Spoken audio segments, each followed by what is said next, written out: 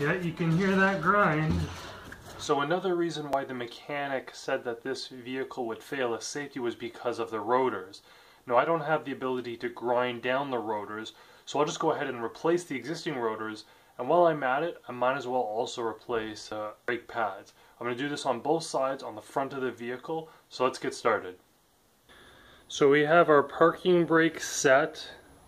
We've chalked both rear wheels. We're then going to use a 19mm end on our lug nut remover right there to remove these lug nuts. We're going to not remove them, we're going to just loosen them, break them loose while the car is still on the ground.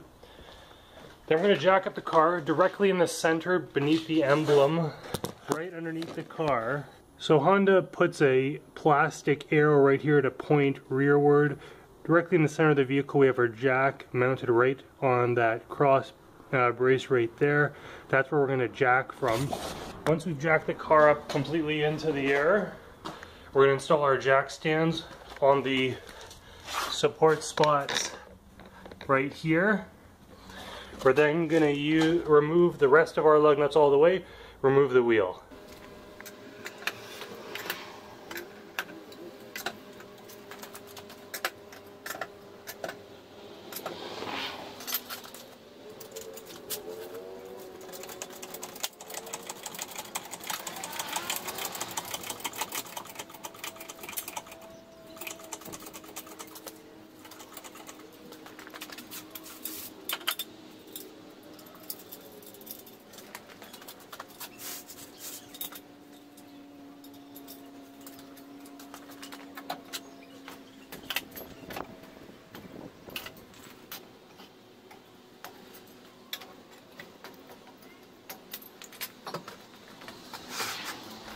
So we're on the passenger side, and the first thing I did was I turned the driver's steering wheel to get better access to the caliper.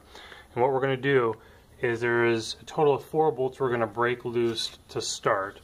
The first is here. This holds the caliper, which is this part, to the brace that holds the caliper on. So there's one bolt here, it's a size 12, and there's another one that matches it right there, a size 12. So we got to break those loose first. But while we're breaking loose bolts, this bolt right here is a 17mm, and there's another one that mates with it right there. And we're going to break all 4 of those bolts loose, but not remove them all. We're then going to remove only this bolt here, so that way this thing will swing up and not put tension on our brake line. Once this is swung up, we'll be able to remove our brake pads, because we're going to be replacing our pads and our rotor.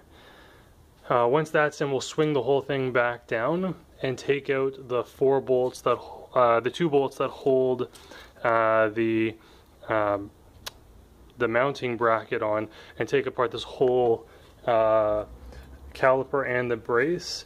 We're also going to use a 12mm to remove the bolt here, so that way there's no tension on our brake line. Once this is completely off, we'll rest it right here. This looks like a good spot to rest it, because we don't want to put any tension on our brake line and risk damaging it. So I've loosened the 4 bolts that I mentioned, so this one, that one, and the 2 that marry it on the other side. They're all loose. I've also loosened this bolt right here, so the line is loose. I've actually removed both bolts, so you can see the 2 here that were in here and here, and then with some elbow grease I was able to pull off the caliper, and I have it resting right up there. The 2 brake pads are sitting right here, and the thickness on them looks great. I don't really know why I'm replacing them, but I figure if I'm getting a new rotor, I might as well just get new pads and everything will work smoothly. So there's only one way that these fit in, from what I'm told, and they're slotted. So you can see the slot there and then the slot at the bottom. It fits right into this groove right there and into that groove right there, so it just slides right in like that and in like that. These pieces here, this piece and this piece, they come out, so I'm going to wire brush them and then put some lubricant on these so it slides freely on both sides, top and bottom, as well as the pad on the inside. So this is the other pad right here. Same exact idea. I guess the next thing is to maybe remove these clips. So the clips came up pretty easy, just force them up and they come out. So that's the bottom one. The top one here I've already kind of wiggled loose a little bit, but same idea, you just kind of wiggle it down. Looks like that. So those are the two surfaces the pads slide on that I'll be ultimately cleaning up before I reinsert them. The next thing we're going to do is remove the two bolts all the way. We've already broken these loose there and well down here at the back. So there and that bolt there. Now this whole assembly will come off. So we removed those two bolts. This comes out just like that. So to give you an idea what it looks like, the two smaller pins screw into these slots right here. There's slider pins in here that compress and you can pull out, and that's how part of the caliper works. And then on the back side here, these were where the 17mm bolts were. So again, it just kind of sits on the rotor just like that, and how we removed it finally were these bigger bolts here. So we're going to set this aside for now, and we'll get back to it later. But now let's try to remove these two screws and get the rotor off. And once they're removed, if it still won't come off the rotor, apparently you can screw them into these holes right here, and that applies pressure to force the rotor off. So I ended up putting the little bit into a 1/4-inch ratchet, applied some pressure inward while I rotated, and they both broke loose, so that's good news. So once I was able to remove those two screws that were in these bolts, I was able to just wiggle the rotor and it came loose. Fortunately, it broke free from the hub really easily, so it wasn't rust welded from here to there. Otherwise, you can see where those two empty holes are in the rotor. So there's four small screws, two of which are actually threaded in, two are sort of blank, so you could have used a leverage to push on those by rethreading in those areas. I should have also mentioned a little earlier that before you start doing anything, I sprayed down the entire thing with this brake cleaner stuff. What it does is it prevents any dust from going airborne, and you don't want to breathe any of this stuff in. So I'm using this brake cleaner often just to keep everything wet, so that way no dust goes in the air. And I'll spray it down before I use my wire brush to clean the hub. And then we're going to use some anti-seize so that way it comes off just as easy the next time. So I wire brushed, I then sprayed it again with brake cleaner, used a little cloth to clean up the surface as best I can. Doesn't have to be perfect. I'm now going to apply this anti-seize silver grade. There's other grades that are better, but this will work just fine. And I'm going to apply it only to this surface and do my best to not get it on any of the threads. So I put some of this anti-seize on about just over half, so you can see the difference between the uncovered and the covered area. I'm just going to finish this up now. So I ordered my pads and rotors in the mail. They did come, so now we're going to open it up. Before we install them, we're definitely going to want to compare these to the ones we're replacing, make sure they're the right size. And it looks like we got a box inside a box. There we go. That looks like one rotor. And we have a second rotor. And it looks like we have our set of ceramic brake pads. Definitely wanted to go with like a medium grade of this, nothing really too low, nothing high performance, obviously it's not a high performance car, but something sort of medium grade, and I think that this will work just perfect. So there's a shot of the ceramic brake pads that I'll be using, and these are the rotors that I got. So here's a shot of the old rotor and the new rotor beside one another. There's an electrophoric rust prevention coating on this one, so I kind of think this is even better than the old one. I already measured, the diameters are the same, the bolt pattern is the same, so this should go on no problem. I haven't touched it with my dirty gloves yet. I plan to take off my dirty gloves before I handle this.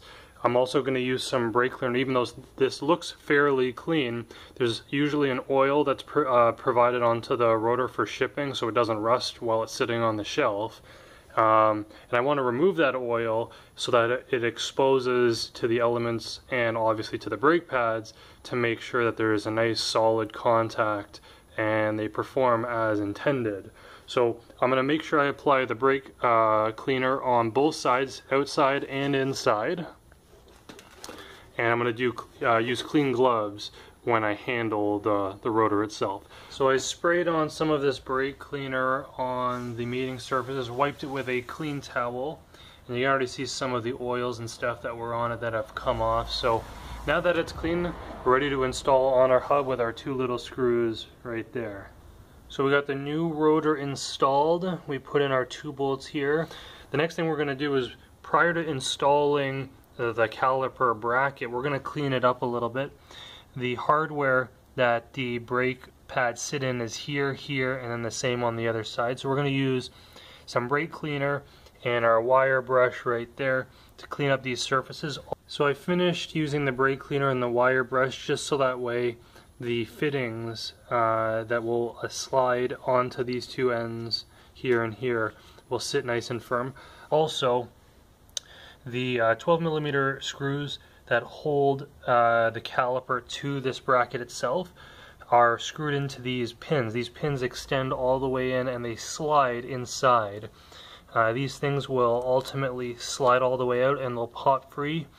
And what we're going to do is we're going to use some silicone lubricant. We're going to try to remove as much of the old lubricant as possible and then apply some new lubricant in there so they slide properly. You want to use a silicone based lubricant, not a petroleum based, because the petroleum will gum up and eat away at the rubber housing right there. The rubber seats on housing once it pops all the way in. So now both of them, you can sort of see the grease just coming out right there. So there's new grease in both of these. We are now going to clean off our hardware. These sort of sit in the grooves here. It's easier to do this while it's off the vehicle. So I've had these sitting in some CLR or rust remover, calcium lime and rust remover. They clean up pretty good. You can always buy new ones. They're pretty cheap to buy new ones, but I forgot to. So we're going to just keep using these ones. They're not damaged. They look really good actually. I'm just going to use a cloth just similar to this and continue to clean off as much of the stuff as I can, and then they just sort of snap back into place just by sliding them down over these 2 ridges right here and here, and that's where these 2 bits sit, just in there like that. And it's identical on both sides for this car. So I've slid the hardware in here and here. I was sure on the inside that it seated properly. You can see that the hardware has like this little lip that hooks around, so it can only fit in one way. If it's too far to the left or too far to the right, the 2 pieces on the end won't fold in, so it's got to be centered in the right spot and then slid right in. Same for both of them. Once we're done that, we'll install it with the 17mm bolts here and here back onto the back of the hub there and down there. Before I install the 2 17mm bolts that holds this bracket onto the knuckle like that, I'm going to first use some medium strength blue thread locker on the threads there, just because it's a high vibration area and I don't want these bolts to come loose. So once I insert them, I'll torque them down to 80 foot-pounds. So these are the old pads, these are the new pads. There's a little tab right here, and when I took this off I noticed that this was on the inside behind the rotor. What this is used for is if you wear your pad down too close to being empty, it'll scratch against the rotor, making a noise to let you know your pads are almost done. Now the pads of these are okay, but these are brand new, so I might as well use them because I already bought them. Before I install these, I'm going to put some anti-seize on the back plates of these so they remain free. Also, off camera, I already put on that same silicone antifreeze, that stuff right there, on both the inside and the outside, so that way when these little grooves here slide in and out, they smoothly operate. Brake pads inserted and pressed against the rotor just like so, fitting perfectly in the hardware there. I've lowered the caliper. There's no tension on this. I'm gonna need to squeeze this piston down so I can fit the wider brake pads in here. But before I compress this, I'm just gonna spray some brake cleaner on a fresh cloth and try to clean the perimeter of the cylinder here, so that way when it's pressed in it doesn't get dirt under this rubber seal. I'm not going to spray this directly on here because I don't want to get as much, I want to get as little brake cleaner as I can on the rubber parts. Force this cylinder back in, which I've already done, which is why it looks flush. I first put in the old brake pad, kind of like to evenly distribute the pressure. Now you can use C-clamp like this, and you're basically squeezing this part inward by pinching on there. But because it's rubbered on the surfaces, I use this instead, and it worked perfectly. As you can see, it's now flush with the caliper itself, so this should easily slide back into place. I'm now going to apply blue Loctite medium strength on the threads of these bolts here before I then install them here and down here, 25 foot-pounds, and that secures the caliper to the caliper mounting bracket. Once that's done, I'm going to also put thread locker on the bolt that goes here to hold the brake line into the brace right here. I'm then going to use the brake cleaner one last time, clean off the rotor both inside and outside. Notice I didn't get brake cleaner on the pads. You don't want to soak them in brake cleaner, but clean off the rotor one last time. Put on the wheel, tighten down the lug nuts, 80 foot-pounds on this vehicle, lower it off the jack stands, pump the brake pedal a few times to build up pressure and recompress this caliper, and then we'll be ready to go. But before we do any of that, we also have to do the other side first, so I'll do that off camera. I spent $56 on the rotors and $27 on the brake pads. And despite buying them online from the US and it costing $77 for shipping and duty, it was still cheaper to do it that way than buying from a physical store near where I lived. I also spent a few dollars on some brake lubricant for the slider pins, some anti-seize to go on the hub, and blue thread locker, which I did use for the previous video regarding the coil springs, but I included the cost of it here. And lastly, I did use brake cleaner in this video, but I purchased it previously and I documented it in a previous video. So in total it cost me about $192, taxes in Canadian, to replace the pads and rotors on the front of this vehicle. I now have $898 into this car.